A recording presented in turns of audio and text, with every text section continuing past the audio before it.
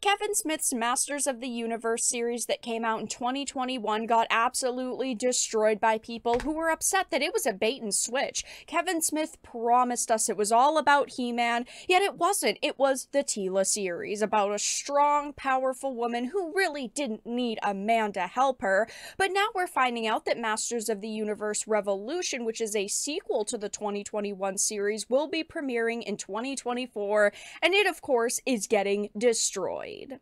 I have a few different things to show off, but before we get into the topic, if you enjoy the content I create, check out the links in the description, follow me on social media, and consider supporting the channel through Patreon or via YouTube memberships.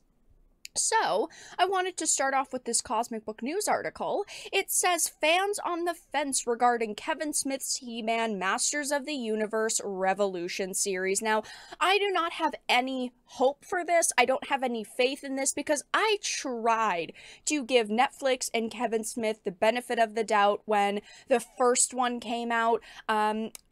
I really did try, right? Because I like He-Man a lot. I know so many of you do as well, and it could have been great. It didn't look bad visually. It just unfortunately was poorly written. He promised us it was gonna be all about He-Man, and spoiler alert, months after it was released, he was boasting about the fact that he killed He-Man not once but twice in it, and now he expects us to believe him, that this is actually going to be all about He-Man, and I just can't trust him. I can't trust anybody working on this project, but now that we have a full trailer for it, people are definitely pretty upset with it. People are on the fence. It says fans are on the fence after getting burned on the first part regarding Kevin Smith and Netflix's Masters of the Universe Revolution, which is the second season of the series. The first season saw Kevin Smith bait fans, and then the show took a big bait and switch and went woke AF.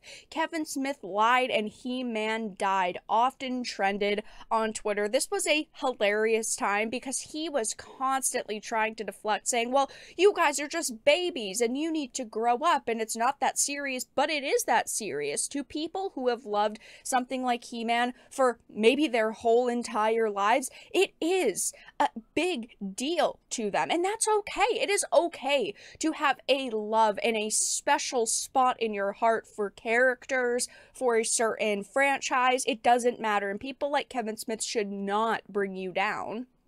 But it says what's really odd is that the producer behind the series had claimed to be a massive He-Man fan and said he has garages full of action figures, but then why did the series shit all over He-Man and the fans? It was a bad situation all around. It was basically, if you're a fan of older He-Man, well, you're not welcome here. This isn't a series for you. This is a new, modern take on He-Man, and of course it focused primarily on Teela and Evelyn. But now that we've gotten this new trailer, it's getting roasted. I mean, this Cosmic Book News article had showed the scores yesterday when it had launched. As of recording this video, it was at 1.7k likes and 1.2k dislikes, so it was almost equal, but now it is at 3.5k likes and 3.3k dislikes. So as the trailer has been up, it has, the likes and dislikes have grown at a steady pace together. So while it's not really being ratioed, having 50% of your audience who has seen this trailer and left a like or dislike on it, having it be 50-50 is not a positive thing. That is not a good thing. You want like 95% positive and 5% negative, and even that isn't all that good. But yeah, it is a near 50-50 at this point, and of course the trailer was posted to Netflix's anime page, and people are not happy here either, saying things like, hopefully Kevin Smith course corrects with this season and has a more masculine He-Man front and center doing He-Man stuff instead of what the last He-Man cartoons were. I have to agree, I want them to make this good. I am not sitting here saying, I hope this turns out to be trash, because I don't want franchises I love and characters I love to be ruined. I don't want them to be modernized. I hope that Kevin Smith genuinely listened to feedback, back, really honed in on what made He-Man special and went with it in this series, but I just can't trust him at this point. When it comes out, I will slowly watch it. I'll watch the first episode, and if it's good, I'll keep watching until I get to a point where I feel like, oh, this has gone completely off the rails, but it might not be good. I mean, unfortunately, that's just the reality that we have to face. This could be just as bad as the first season, which wouldn't surprise me. It's disappointing, but not surprising.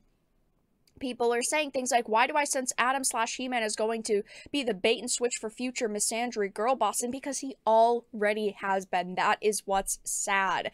It's so sad. I mean, and when that happened, Teela wasn't even the original Teela, right? She was just like, I'm not going to help you guys. I don't want to be a part of this. She would have never done that. She understood how serious the consequences were. Like, that's just not Teela. It's not like they made a great version of Teela front and center. They made a strong, powerful, I hate men Teela front and center, which was just so sad. Will this season actually involve He-Man? I hope it does. I mean, this trailer, it's not the worst trailer I've ever seen, and they definitely put He-Man front and center, but again, the first trailers for the first season did the same exact thing. Revelations trailers had He-Man front and center. That's the problem, is that it's the same thing as the 2021 series.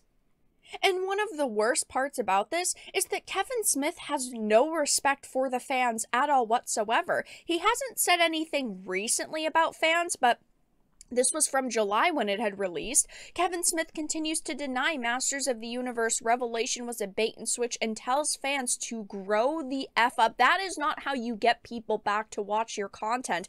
That is not how you get people to give your series a chance. This is just such a unprofessional way to respond to people. It's just pathetic. And that is what Kevin Smith is, a pathetic individual. Maybe he's changed course. Maybe he's actually going to respect the fans now. But I am never going to forget that he told us to grow the F up simply because we did not like the content that he released. Maybe this will be good. We'll give it a chance. We'll have to see. But at this point, I'm sorry. I don't trust Kevin Smith. I don't trust Netflix. I don't trust the producers on this series. And I most certainly am with the people who are giving it a dislike because I just do not think that this is going to be good, just like Revelation was not good.